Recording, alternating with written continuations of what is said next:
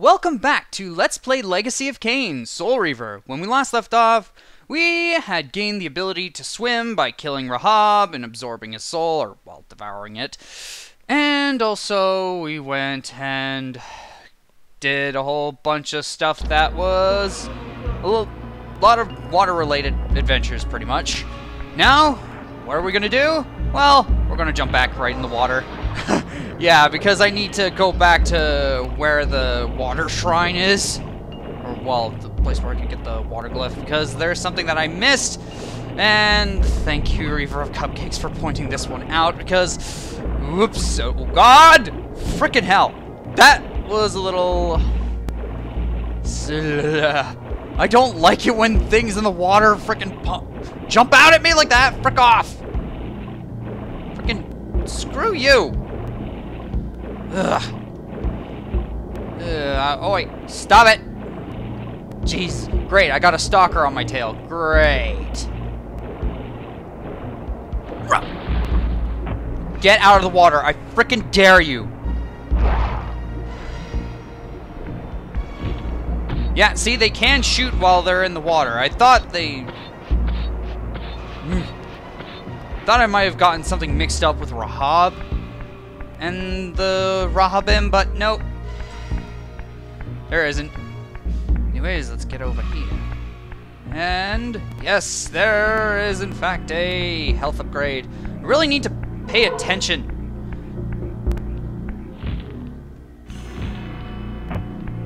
And bow down to me. Oh, I'm right at the entrance to the city. Or well, the proper entrance anyways. Also, by the way, I did a little testing with the, yeah, bow down to me, with the water glyph, and it is in fact not lethal. Because the fact is that it only just douses the vampires in water, not actually submerging them.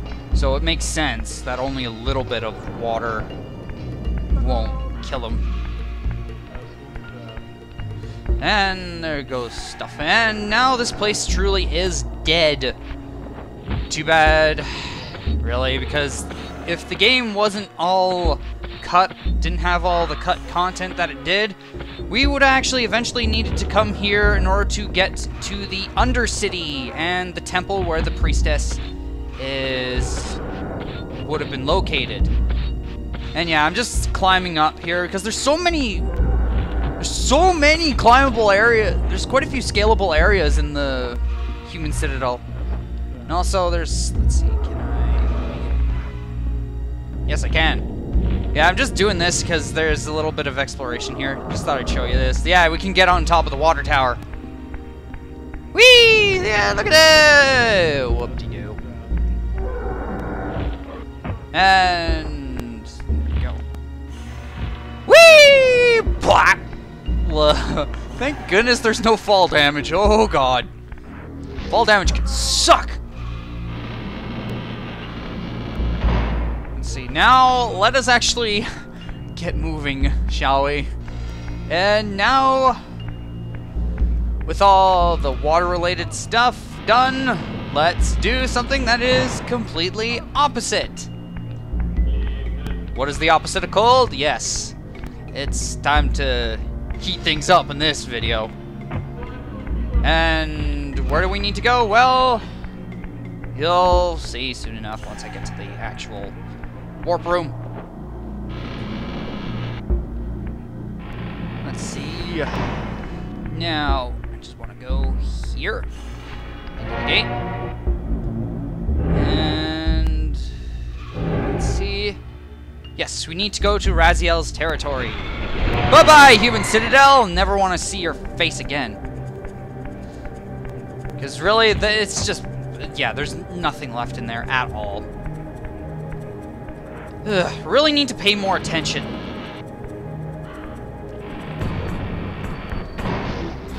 Frickin' get out of here! And explode. Yeah! Also, I did discover something really interesting about the stone glyph, and I'll actually demonstrate it in a little bit, but right now it would be pointless Now, for now, let's just go into this part of the territory of Raziel's former, where his kin used to live. And we want to go up in here. Let's see. Is there stuff? There's something that we can actually get in here. Now, what we want to do is... See this torch here? Yep. Want to grab it. For late... It's going to be for later, but for right now, it's... We can't use it. And also, saw that motif there? Wonder what that's all about. And I'm just going to put this torch handle right here. Or torch... Why do I say handle? It's not much of a handle. Ugh. Anyways, what we want to do is we want to go up here. Hey! You! Want me to teach you how to river dance? Here! And yeah, that's all it does. And they look silly. Now, let me actually use the stone glyph. Now, of course, we can actually charge up, or we can just smack them. Yeah, that's what's really good about the stone glyph. It actually causes enemies to shatter when you hit them. Though I don't know if it can be done with your claws or whatnot, but anyways. Oh, that music should be familiar. And yeah, see that door there? Yeah, we can open it. We have to open it with this crank. However, as soon as we do that, we gotta shift into the spectral realm, because that door will slam shut. Now let us go back into the material realm and see, now it is closed. And now we just want to grab this crank and open the door. And there's a graphical glitch. Yeah. Anyways, let's actually move on. Yeah, the stone glyph is actually by far...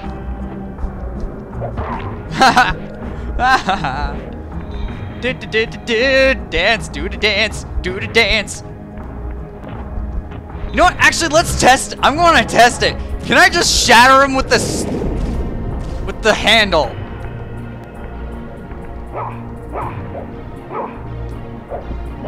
Ah, crap. Yeah, it has to be that. Oh, jeez. Well, you know what? Oh, stop it! I'm just gonna dodge him. Yeah. Sucks. Balls it up. Yeah, pretty sure, I don't know, I'm pretty sure it has to be the Soul Reaver, but nope. Panoramic viewing! Stuff. And looky here. Ooh. A source of fire. And a mural with a vampire on it. Anyways, let's do this. Nope, I want to go in that, and I want to chuck the torch all the way up there. Now we want to shift into the spectral realm, and yes, as you can see, there is a vampire. But 3 strikes of the Soul Reaver and it's gone. Now we need to climb up these pillars, and it's a little annoying to do so, because you can easily fall up or fall off them. Whoa, careful now. Yeah, some of these pillars are a little difficult, and you kind of want to hurry, because I think I remember, if I remember correctly, I did see that vampire wraith respawn. Yeah, it was kind of crappy. Whoop. Oh, if I fall now, I'm going to be so miffed. Oh! And oh, hey, look at that. The torch landed right near the planar portal. And let's grab this, and let us take a...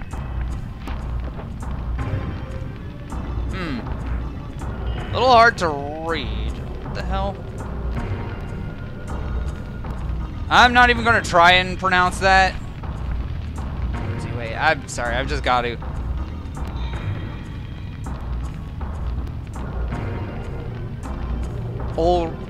Ulrific?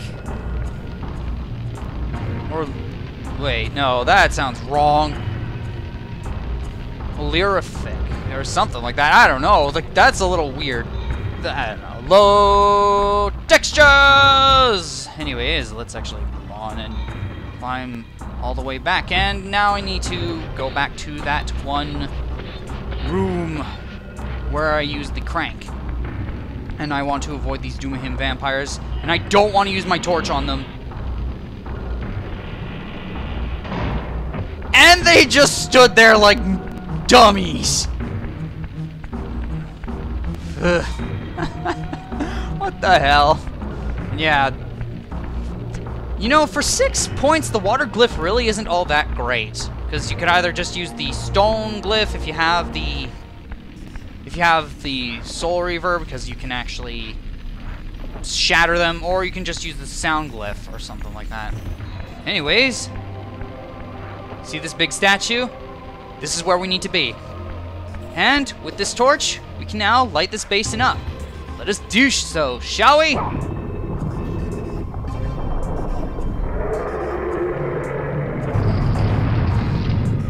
Some super hot fire going on all up in here. And with that, we now have the fire glyph. This is our first true lethal glyph, as it sends out an expanding ring of fire, which will of course incinerate both human and vampire alike. And its animation is pretty similar to the water glyph. And it costs 8. Boom! Yeah, the only real reason you'd want to get the water glyph is just so you can get the Eldritch energy from it. Now, let us get going.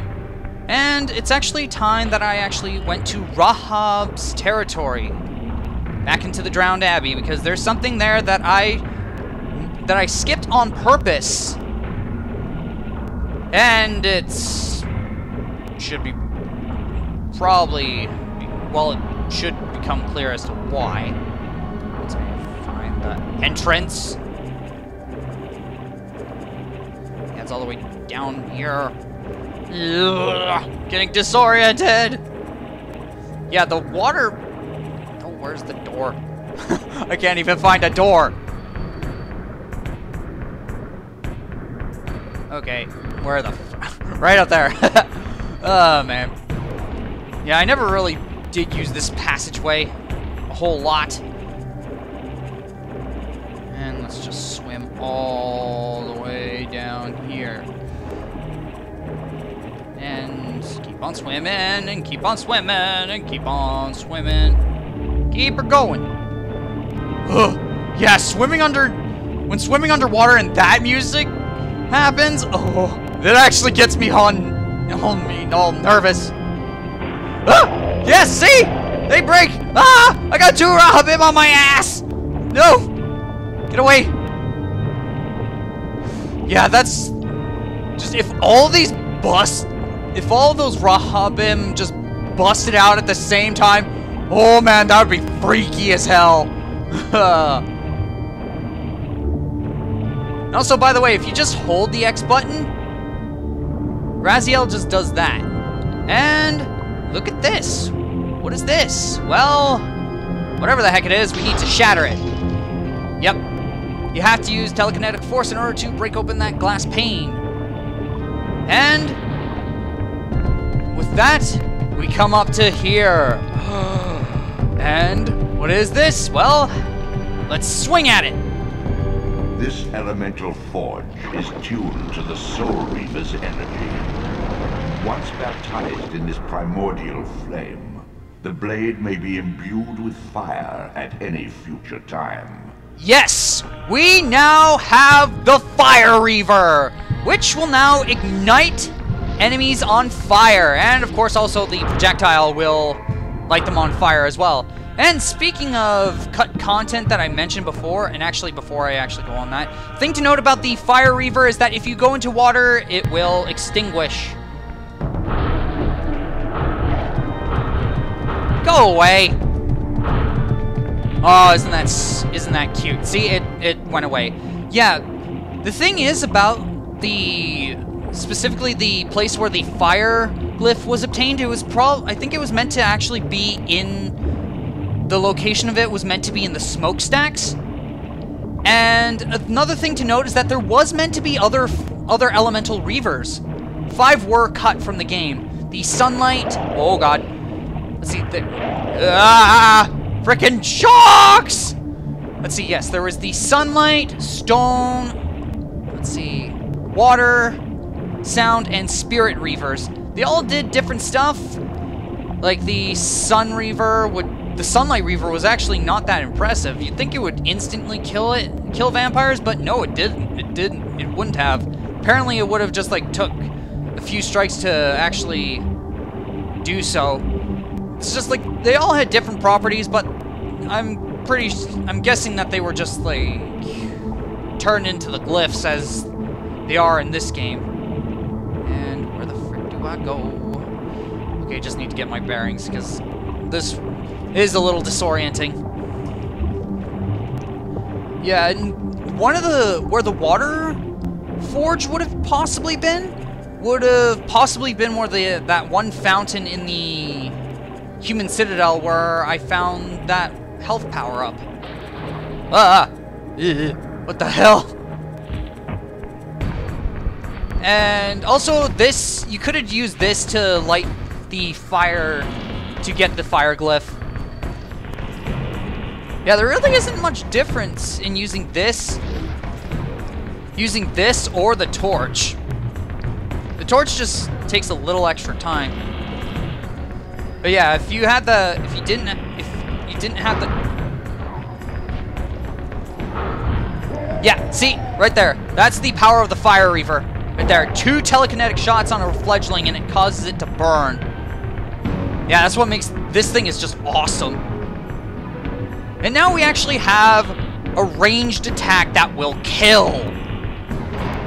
So losing the Fire Reaver won't be a problem as long as we have a source of fire to ignite the Reaver with. Now let us go into the gate. And next we need to go back to the Silenced Cathedral. And there's that thing that I had Raziel just yank off side and just absolutely caused some vandalism.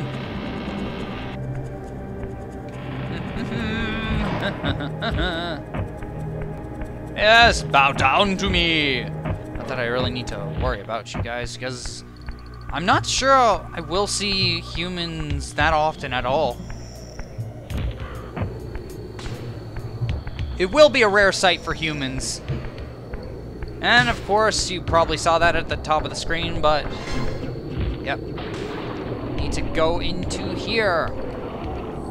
Normally I'd leave these off. I would have left all these off until I could get all 5 in a row, but might as well get these ones now, so that way I can just never have to deal with coming back here ever again. And climb it up. And aha! There's yet another one. And let us go down into the water yet again. And combat music, or danger music is afoot. But, anyways, that shall be it from me.